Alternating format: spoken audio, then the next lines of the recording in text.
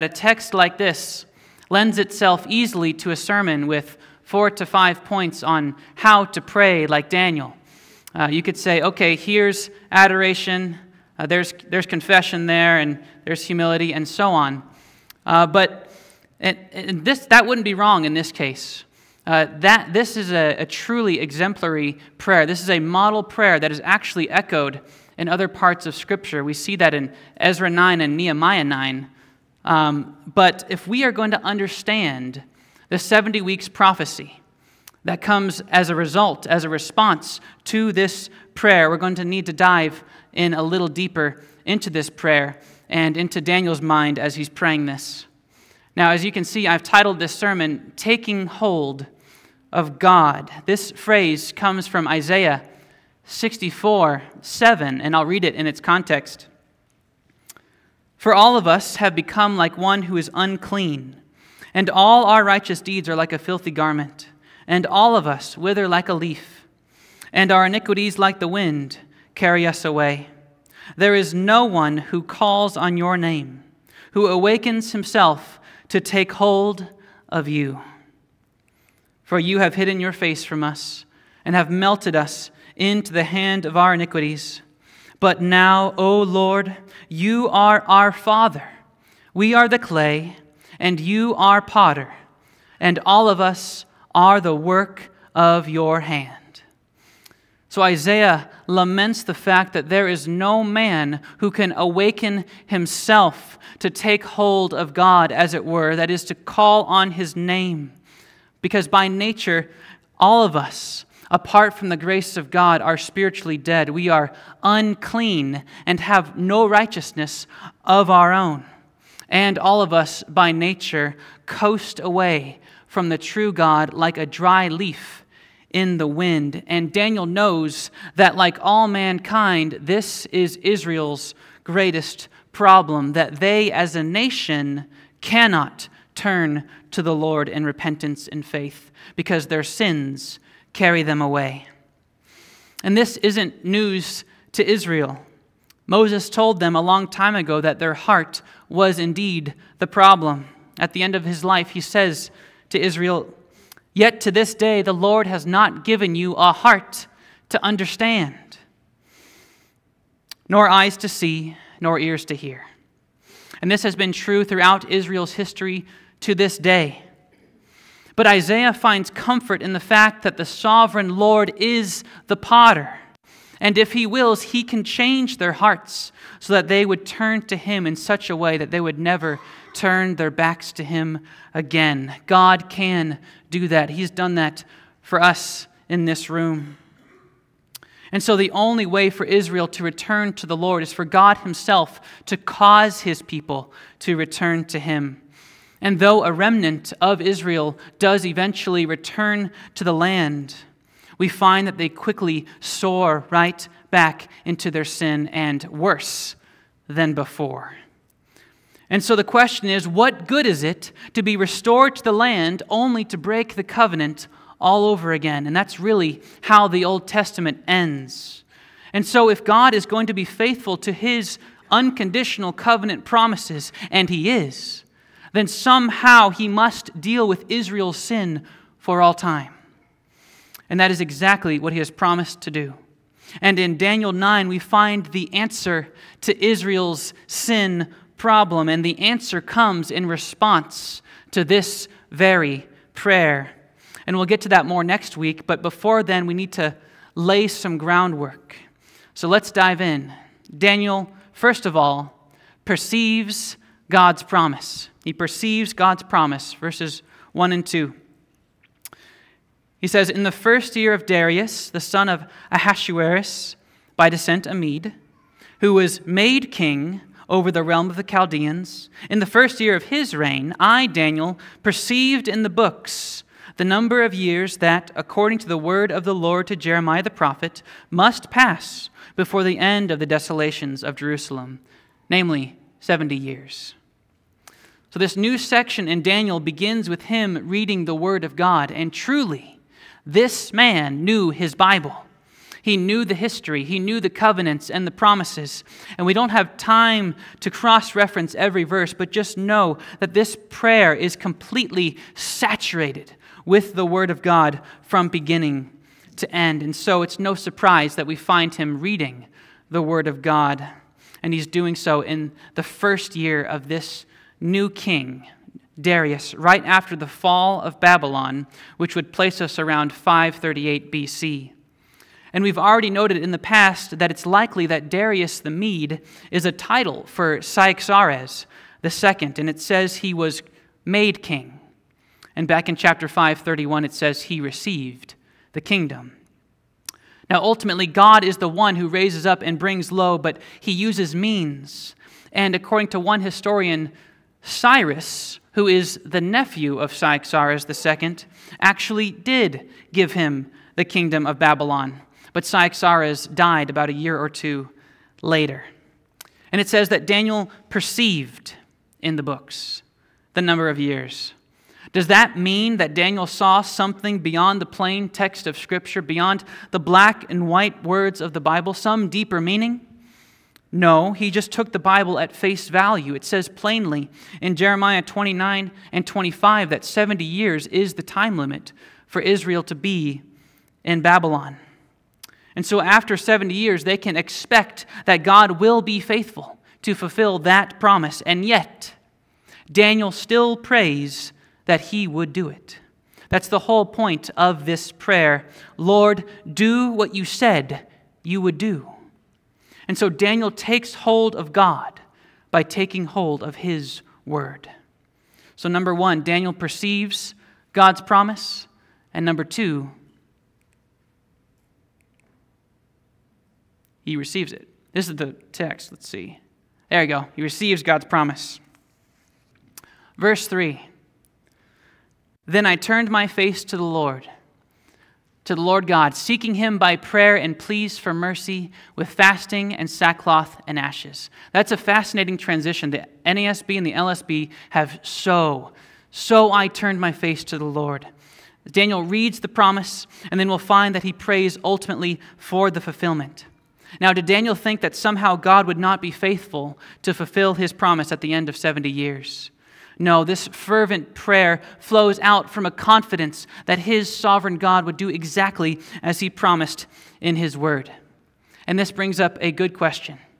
If God is sovereign, why pray? Really, the question is, if God is not sovereign, why pray? But how does God bring to pass the things he has sovereignly decreed? And the answer is he uses means. And he often uses the means of the prayers of his people. Now, this doesn't mean that we sit back and wait for a divine zap to spur us on to pray. No, the Lord commands us to pray, and that is enough. And he commands us to pray continually and to pray persistently and to pray for what we need. We are commanded to pray. And really, prayer is as natural to the Christian as breathing. And so if you're not praying, examine yourself to see if you've really been born again. Now, here's a question for you. Did Jesus know that God's name will ultimately be hallowed, that is glorified? Yes. Did Jesus know that God's will be done on earth as it is in heaven, and that his kingdom will come? Yes. And yet he told us to pray for those things. God is sovereign, and we are to pray.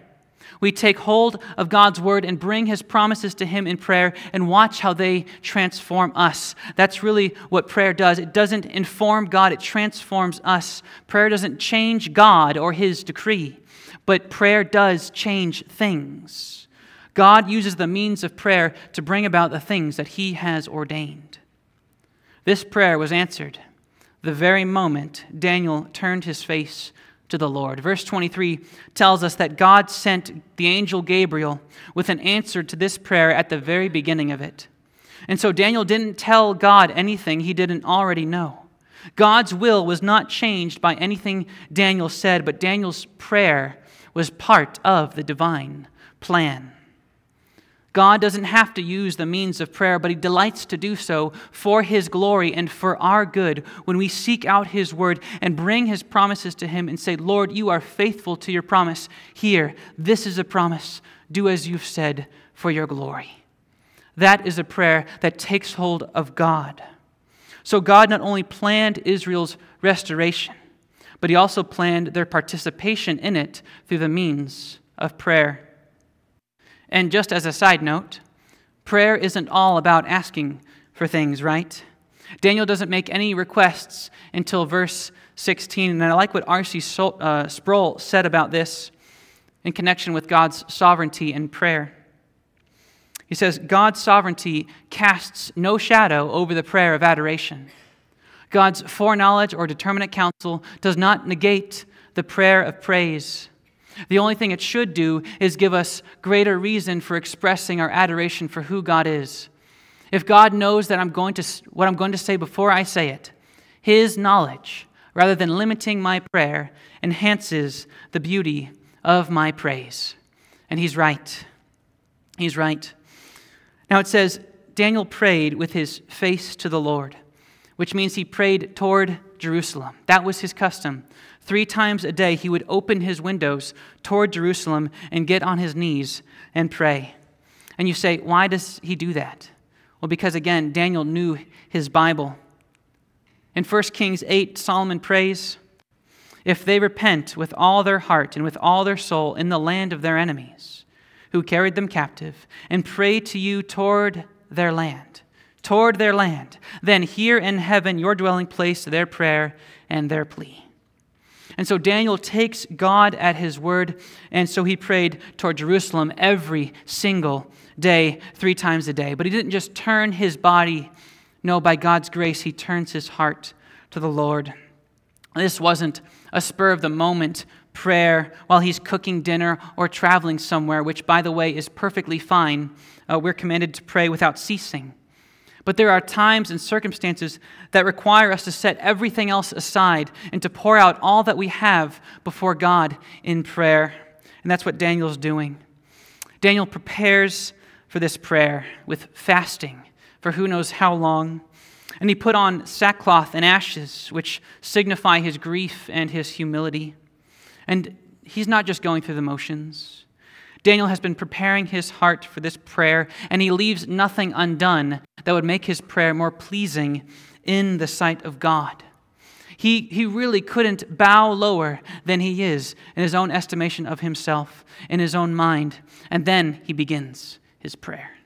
In verse 4, he says, I prayed to the Lord my God, Yahweh my God, and made confession, saying, O Lord, the great and awesome God who keeps covenant and steadfast love with those who love him and keep his commandments. In the entire book of Daniel, nowhere does he use God's covenant name except in this chapter. And he uses it 8 times in this chapter, 7 times in this prayer alone. So when you see capital L-O-R-D on the screen, it's really Yahweh in the Hebrew, his covenant name. So Daniel begins his confession by acknowledging who God is, and that is a great way to begin prayer, in acknowledgement of who God is, in adoration of who he is, as he has revealed himself in his word. And make sure you get that last piece there. If you don't come to the God who's revealed himself in this Bible, then you've come to the wrong God. And you can be sure you're not even praying. You're just talking to yourself. And know that if you are not in union with Christ, his Son, no amount of head knowledge will get you access to the Father. Because as Isaiah says, your iniquities have made a separation between you and God, and your sins have hidden his face from you so that he does not hear. But if you're in Christ, you know you can have confidence to enter the presence of God through his blood. The veil has been torn for all who are in Christ, and you can go to your heavenly Father. But keep in mind that there is a balance in prayer. We don't just waltz into the throne room of the sovereign God of the universe. Yes, he is our Father, and he is gracious and compassionate and merciful and long-suffering, but he's also not to be trifled with. That word for awesome, the great and awesome God, it means awful. It means terrible. Not that God is terrible, but that he incites terror and fear and awe. And so, yes, we can come before the throne of grace with confidence because of Christ, but we tread carefully because He is holy. And so we prepare our hearts and our words before we come to Him in prayer. And if you want to know how to pray well, learn the attributes of God. That's my shameless plug for our student groups. Now, notice that Daniel says that God keeps covenant with those who love Him and keep His commandments. That comes right out of Deuteronomy 7, verse 9. Again, Daniel knew his Bible. Daniel understood that God is a covenant-making and a covenant-keeping God. And listen, he is not saying that God will break His covenant if Israel breaks theirs. That's not what he's saying, not at all. On the contrary, the bulk of Daniel's prayer is an acknowledgement that God has kept His covenant promise because Israel has failed. God was faithful to bring the covenant curses on Israel, and so this is not conditional language. In fact, if you go back to Deuteronomy 7, where Daniel is quoting, you'll find that the phrase does not refer to God's faithfulness to the Mosaic covenant, which is a conditional covenant, but it refers to the Abrahamic covenant, which is unconditional. Daniel knows that God will be faithful to all His promises. God is being faithful to the Mosaic covenant and exiling them, but He will also be faithful to the Abrahamic, ultimately blessing the nation of Israel in the promised land for all time. And so Daniel grounds his prayer for God to restore Israel on that unconditional covenant. He knows he has no grounds to stand on if he looks to the law. Now, when Jesus said, "If you love me, you will keep my commandments," that is not a conditional statement. It is a statement of fact. Those who love Christ will certainly keep His commandments, although not yet perfectly. And I'll say it this way: your obedience doesn't get you into God's unconditional covenant love. Your obedience is the evidence of God's covenant love for you, His unconditional covenant love for you. And so your sin doesn't kick you out of the new covenant because you've been brought into an unconditional covenant through the seed of Abraham, namely Christ. Now the prophets knew that God had yet to give His chosen nation a new heart, a heart that does keep His commandments. And again, this is Israel's greatest problem, that they don't have new hearts that love Yahweh, the true God. And were it not for the Abrahamic covenant, Israel would have been wiped out as a nation a long time ago, because Scripture tells us that they have committed iniquity more than the nations around them, more than Sodom and Gomorrah and the rest. And so what Daniel confesses in verse 5 comes as no surprise to anyone. He says, "We have sinned and done wrong and acted wickedly and rebelled, turning aside from your commandments and rules. We have not listened to your servants, the prophets, who spoke in your name to our kings, our princes, and our fathers, and to all the people of the land." And take note, this is the right way to confess your sins. Daniel leaves no sin unconfessed. He brings before the Lord every single way they have sinned in His sight. There's no blame shifting. There's no minimizing sin by calling it a mistake. He is saying exactly what the Lord has said about their sin in His word. And so Daniel sees his sin and the sin of the nation for what it really is, which is a great place to be when you acknowledge reality as God has determined it. When you call a mistake what God calls sin, or when you call not a sin what God calls sin, you can be sure you are not operating according to what is true. Or when you call acceptable what God calls detestable, you are deceiving yourself. But Daniel knows the truth, and he confesses the truth as dark as it is, and this finds favor in the sight of God when we agree with him and cry out to Him on the basis of who He is and what He has said in His word. And so Daniel says in verse 7, "To you, O Lord, belongs righteousness, but to us open shame. As at this day, to the men of Judah, to the inhabitants of Jerusalem, and to all Israel, to those who are near and to those who are far away, in all the lands to which you have driven them, because of the treachery that they have committed against you.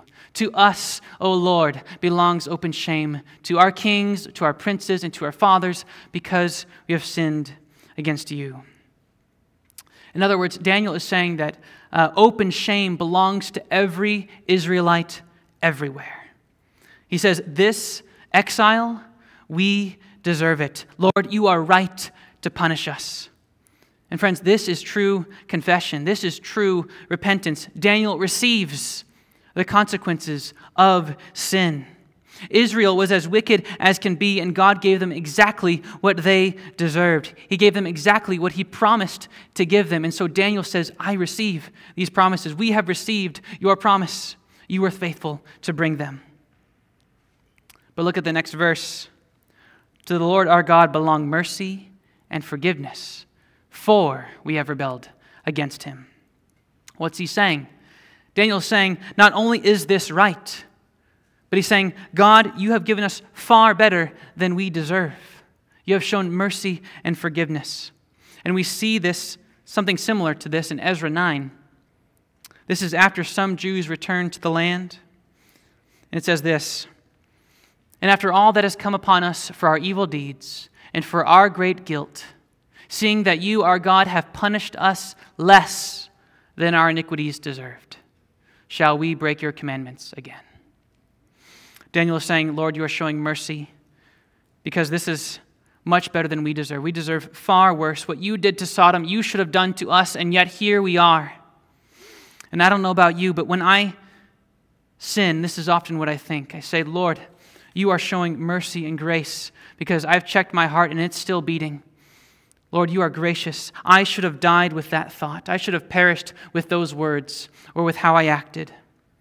Friends, we should have perished 1,000 times this morning, but God is merciful and forgiving because we have sinned against Him. Daniel goes on. He says, and we have not obeyed the voice of the Lord our God by walking in His laws, which He set before us by His servants the prophets. All Israel has transgressed your law and turned aside, refusing to obey your voice. Daniel really confesses the same sins again. And do you guys ever do that when you sin? You say, Lord, forgive me, forgive me, forgive me, have mercy, have mercy. And you confess over and over again because it seems like once just isn't enough. And maybe that's how Daniel feels. And then he adds, and the curse and the oath, it's a promise, that are written in the law of Moses, the servant of God, have been poured out upon us because we have sinned against Him. He has confirmed His words, which He spoke against us and against our rulers who ruled us, by bringing upon us a great calamity. God has confirmed His words. He's been faithful to His promise. Here's a question for you. Was the Mosaic covenant ever intended to save? No. No, then what would obedience to the Mosaic covenant do if not save? Obedience to the Mosaic covenant would have kept and blessed Israel in the land until they failed. And disobedience would have kicked them out and brought upon them all the curses spelled out in the law. And so Daniel is saying God was faithful to His promise of judgment, and we have received that promise. We received the curses that He said He would bring. For under the whole heaven there has not been done anything that has been done like what has been done against Jerusalem. As it is written in the law of Moses, all this calamity has come upon us. I don't have time to read the curses in Deuteronomy 28, but I encourage you to read it on your own time, and you'll see that Daniel is not using hyperbole. If God was faithful to bring about all the promises that He said He would, all the curses, and He was, then truly there has been no nation that has suffered more than the Jewish nation and lived. What Daniel is saying here is true. God will be faithful to all His promises in His word, including those of judgment. And you'd think that if you were currently meeting the requirements to receive God's promised judgment, you would hasten to find a way to appease the one who would bring that judgment. But that's not how the spiritually dead operate. Look at how Israel responded when they were in the very midst of the judgment, of the curse. Daniel says, all this calamity has come upon us, yet we have not entreated the favor of the Lord our God by turning from our iniquities and acting wisely in your truth. That's repentance and the outworking of faith. Therefore, the Lord has kept ready the calamity.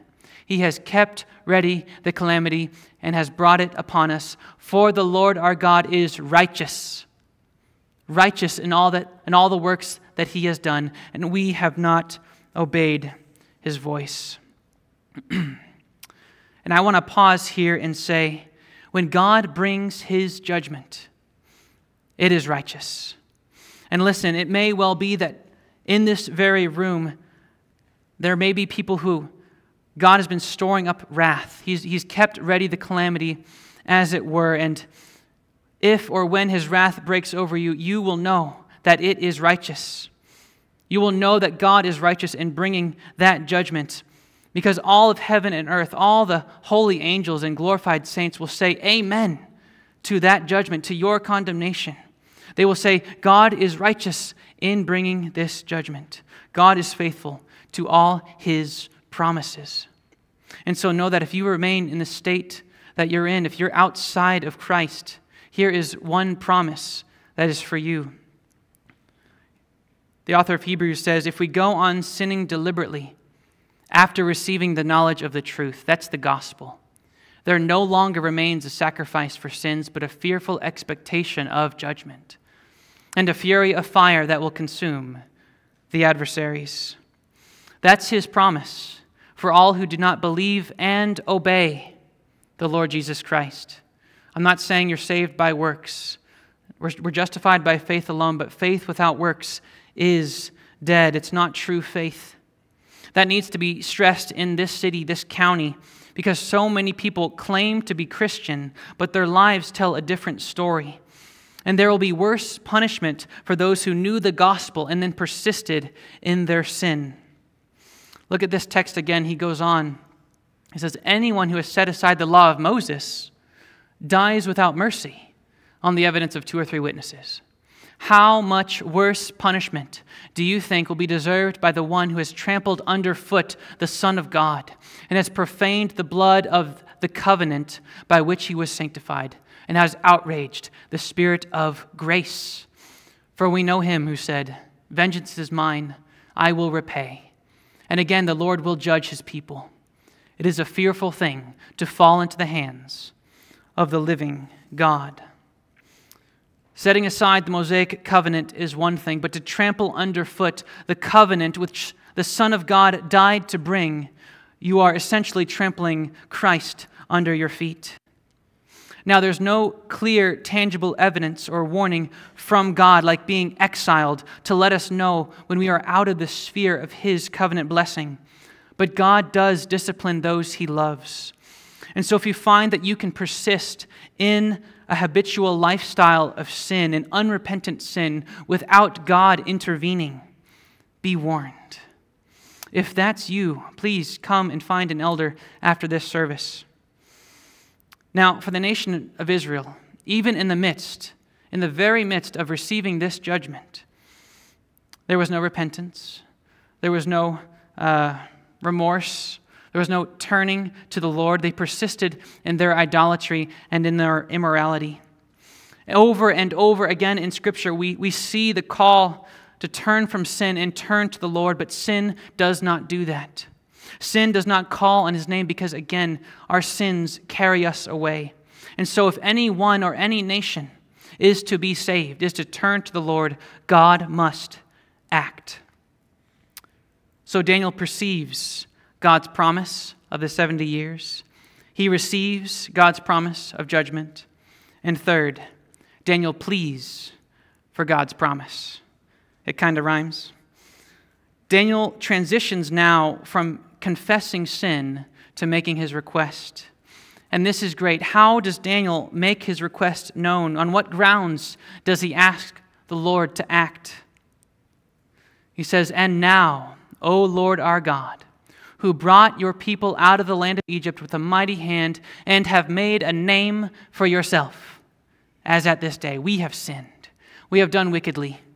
O Lord, in accordance with all your righteousness, let your anger and your wrath turn away from your city, Jerusalem, your holy hill, because for our sins and for the iniquities of our fathers, Jerusalem and your people have become a byword among all who are around us.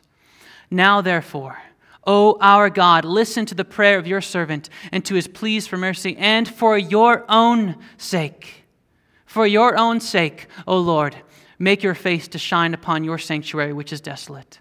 O my God, incline your ear and hear. Open your eyes and see our desolations in the city that is called by your name. For we do not present our pleas before you on account of any righteousness of our own, but because of your great mercy. O Lord, hear. O Lord, forgive. O Lord, pay attention and act. Delay not for your own sake. For your own sake, O my God, because your city and your people are called by your name. Do you guys see where he's coming from? Do you see what's going on here? Daniel says, these are your people. This is your city. This is your sanctuary. The glory of your name is on the line. Answer this prayer for the sake of your glory. This is a prayer that takes hold of God because it takes hold of his word and seeks his glory. God does all things for his glory. We would be here until next week if we went through all the passages in Scripture where God says he has acted or will act solely for the glory of his name. But I'll just give you two passages that pertain to Daniel's situation. The first one is in Isaiah 48. The Lord says, for the sake of my name, I delay my anger, and for my praise, I restrain it for you, in order not to cut you off. Behold, I have refined you, but not as silver. I have tested you in the furnace of affliction. For my own sake, I will act. For how can my name be profaned, and my glory I will not give to another? And then Ezekiel 36, in the context of the new covenant, and this will be important for next week when we get into the 70 weeks, this is what we read. He says, therefore, say to the house of Israel, thus says Lord Yahweh, it is not for your sake, O house of Israel, that I'm about to act, but for my holy name, which you have profaned among the nations to which you have come. I will prove the holiness of my great name. Keep that in mind. Which has been profaned among the nations, which you have profaned in their midst. Then the nations will know that I am Yahweh, declares Lord Yahweh, when I prove myself holy among you in their sight. And I will take you from the nations, gather you from all the lands, and bring you into your own land. Then I will sprinkle clean water on you, and you will be clean. I will cleanse you from all your uncleanness and from all your idols. Moreover, I will give you a new heart and put a new spirit within you, and I will remove the heart of stone from your flesh and give you a heart of flesh. I will put my spirit within you and cause you to walk in my statutes, and you will be careful to do my judgments, and you will inhabit the land that I gave your fathers. So you will be my people, and I will be your God. God will do all of this. God promised to gather Israel back to the promised land. Why? For the sake of the glory of his name. Not for their sake, but for his glory. And Daniel's plea is for this promise, for the glory of God's name to be realized. He's saying, Lord, bring us back for your own sake. Let the nations know that you alone are God, a righteous, covenant-keeping, and faithful God. Lord, open your eyes to what the nations are saying about you and vindicate your great name. Get glory for yourself, O Lord. That's his prayer. That's his prayer, and that's the bird's eye view. But let's take it apart. Let's go back and start in verse 15. He says, and now, O Lord our God, who brought your people out of the land of Egypt with a mighty hand and have made a name for yourself. So Daniel recalls the time when the Lord made a name for himself by delivering Israel from Egypt with signs and wonders and a mighty hand. And all the nations feared this God. You remember that in Scripture. All the nations were afraid of Yahweh, this God of Israel. And that was a glory to him. And then God took his redeemed people and brought them into a covenant which they broke, which is why Daniel reiterates again in this verse, we have sinned. We have done wickedly. And then finally, in verse 16, he makes his first request. He says, O Lord, in accordance with all your righteousness, let your anger and your wrath turn away from your city, Jerusalem. Now notice that Daniel doesn't say, in accordance with all your mercy, or in accordance with all your grace or your forgiveness, but in accordance with all your righteousness, turn away your anger. Now, some commentators think that Daniel is saying that Israel has been punished enough, and that now God would be right to turn around and bless them. But I don't think that that's the case. Next week we'll see that it'll take much more than 70 years of exile to, quote, atone for iniquity, as verse 24 says in this chapter. It will take the death of the Messiah. Friends, sin can't be atoned for in a mere 70 years if it can't be atoned for all eternity in the lake of fire. When Daniel says, in accordance with all your righteousness, he recognizes that there's no contradiction, no injustice between the righteousness of God and his mercy and forgiveness. Somehow, God must be just and the justifier of sinful Israel. He can't just slide all their sin under the rug. That would be unjust. It's not that he won't do that. He can't do that. He is holy.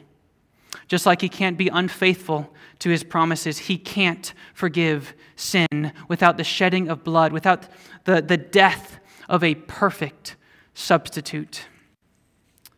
Now, did you find it odd that in Ezekiel 36, the Lord says that he will prove the holiness of his great name in cleansing them from all their sin, and that he will prove himself holy when he brings them back to their land, having washed them, given them a new heart, and put a new spirit within them?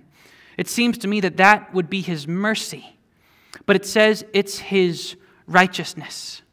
And friends, because of the life and death of Jesus Christ, and him fulfilling the law in perfect obedience, and in him dying in the place of sinners, because of him, it is right for God's anger and his wrath to turn away. It is right for God to forgive his people and to bless and to restore and to be in fellowship with those whom he has redeemed as their God and Father. It would be righteous of God to do that, and it would prove his holiness.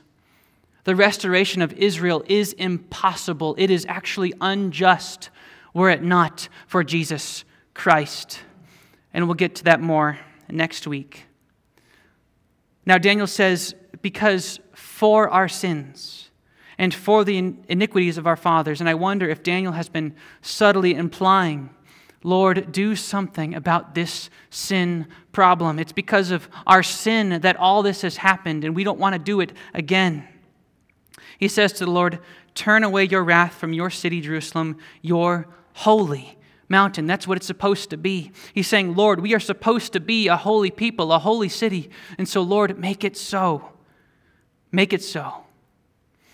Now, therefore, O our God, listen to the prayer of your servant and to his pleas for mercy, and for your own sake, O Lord, make your face to shine upon your sanctuary, which is desolate.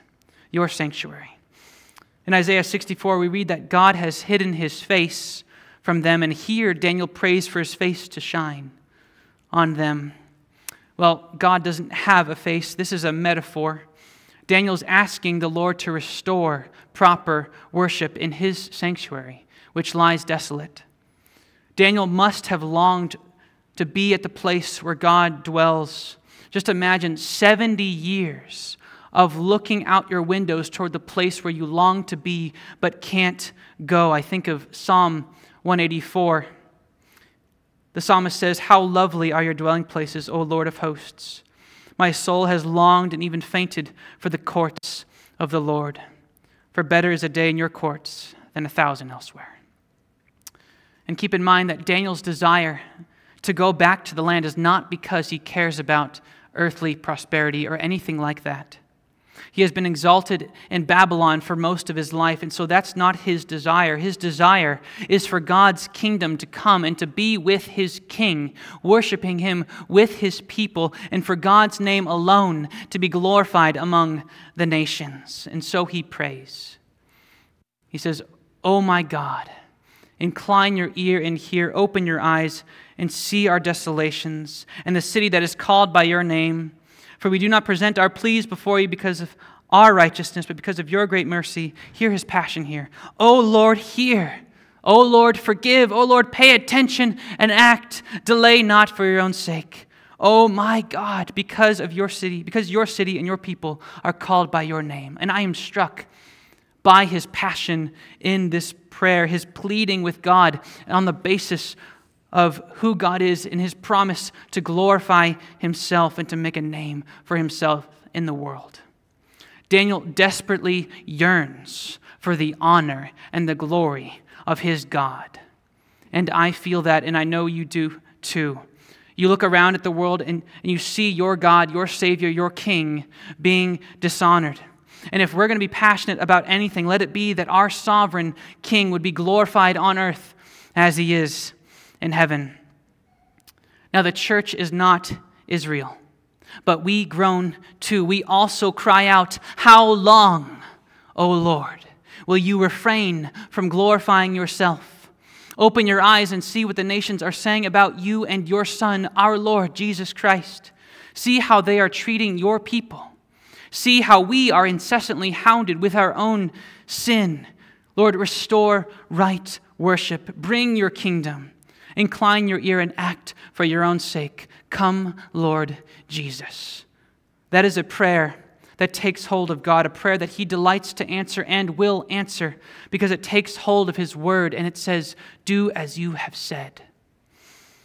And if the prayer which takes hold of his word, or the prayer that takes hold of God, says, "Do as you have said," church, how important is it for us to know what he has said? I love this quote by Spurgeon. He said, "Oh, that you studied your Bibles more. Oh, that we all did. How we could plead the promises. How often we should prevail with God." That's in prayer, when we could hold him to his word and say, "Fulfill this word unto thy servant, whereon thou hast caused me to hope." Oh, it is grand praying when our mouth is full of God's word, for there is no word that can prevail with him like his own.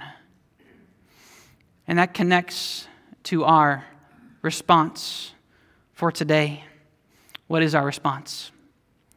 Well, certainly we are like Daniel to adore God for who he is, and we are to search out our sins and confess them before the Lord, and we are to make our requests known to him in all humility before a great and awesome and faithful God. But underlying all this, underlying all that we see in Daniel's prayer is the profound understanding of the Word of God. Daniel takes hold of God in this prayer because he has taken hold of his Word. Yes, adore him. But how can we adore him rightly when we know little of his word? And how can we adore him honestly when we care little to study his word? How can we say, "Lord, I love you," and at the same time say, "I just don't care much to read the word you've written for me"? Friends, take up your Bibles and read. Don't wait for New Year's resolutions, and don't just read the verse of the day. You can't survive on 20 calories a day. Find a system that will saturate you with the Word of God. You can't read your Bibles too much, just like you can't worship too much or pray too much. Read Psalm 119, the longest chapter in the Bible, 176 verses on how much he loves the Word of God. And it may well be that that psalm was written by Daniel. And as you read, take hold of the promises that are for you, the church. For as many as are the promises of God in Christ, they are yes. Blessings all mine and 10,000 beside. And as Paul says, having these promises, beloved, let us cleanse ourselves from all defilement of flesh and spirit, perfecting holiness in the fear of God. Amen. Amen. Let's pray.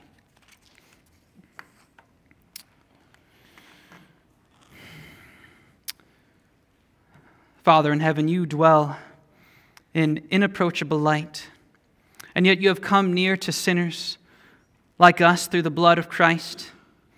You are gracious and merciful and forgiving, and the fount of all love and holiness and joy. And we thank you for your word. What a treasure it has been to your saints throughout all of history. May we also see the treasure that it is to know you, the true God, and Jesus Christ. This is eternal life. Thank you for all the blessings that have come to us through Jesus Christ, though we deserve nothing but eternal judgment. Lord, we should have died in our sins. We had no righteousness of our own. What grace and kindness you have shown to us in making us citizens of your everlasting kingdom. You have magnified your name, and you will be glorified among the nations, and we long for that day. Come, Lord Jesus. Thank you for the grace, the amazing grace that you have shown to us in Christ. And it's in his name that we pray. Amen.